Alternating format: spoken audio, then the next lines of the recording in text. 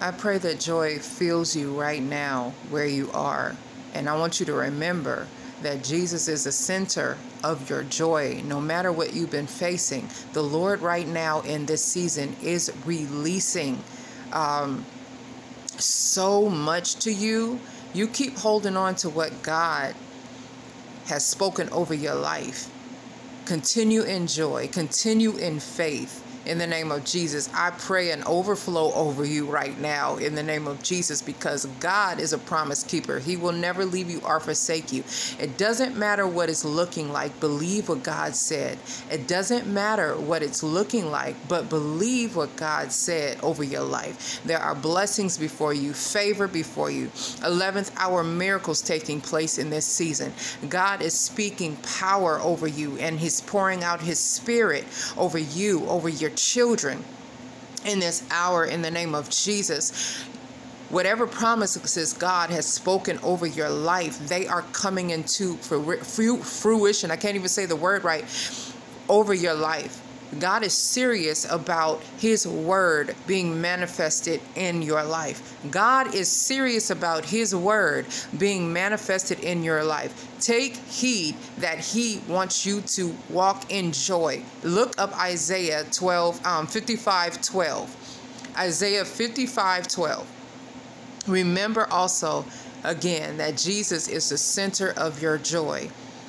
There is an overflow of joy being poured out, and I pray it over you in the name of Jesus, that you will continue to endure, be steadfast in the goodness of God, because in this hour, the Lord is bringing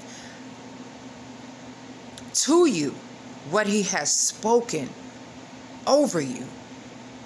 It is a beautiful thing to be alive in this time. There's a time of revival. There's a time of rejoicing, a time of celebration, because God is manifesting what He has spoken. The Holy Spirit is giving you instructions. He is guiding you. He is leading you. We wait when He says wait. We move when He says move. We move by the Spirit of the Lord. I just saw 222. There are miracle signs and wonders following those that love the Lord. Literally. Okay, and favor is taking place. God is pouring out His favor. Listen, we don't deserve it, but it is because we have been walking in obedience with the Lord, okay? There are so many reasons to be joyful over, because God comes through, always comes through. He will never fail you. You understand? Somebody that needs to be uplifted right now, God will never fail you. Everything that you need is in place. Just keep walking. Keep your eyes on Jesus. Because Jesus is the center of your joy. All that's good and perfect comes from Him. You're the joy, He's the joy of our contentment. All for all we do.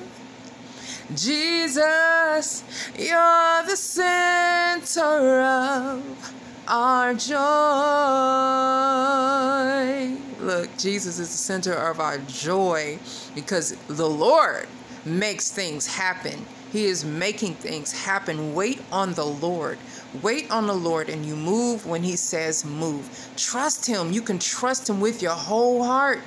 He will never leave you hanging. He will not let you drown. That is a promise. He is speaking miracles over your life right now in the name of Jesus. Everything that you've been praying for, you've been praying for your health to be intact. You've been praying for, and pressing through for your marriage, your children.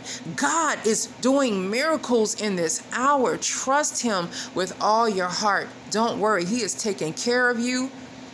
He is taking care of you. You don't have to worry. Trust Him. Jesus, you're the center of my joy. All that's good and perfect comes from you. You're the heart of my contentment.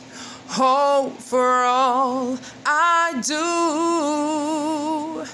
Jesus, you're the center of my joy. He is the center of our joy. We don't ever have to worry. God is a promise keeper. God is always there. He is Jehovah Jireh. Stop worrying. He said, don't worry. I got you. My child, I got you covered. We must believe. We must take heed. We must eat that word and believe what God says. Whenever he's telling us to move, he got you. He got us, okay? So stay encouraged, okay?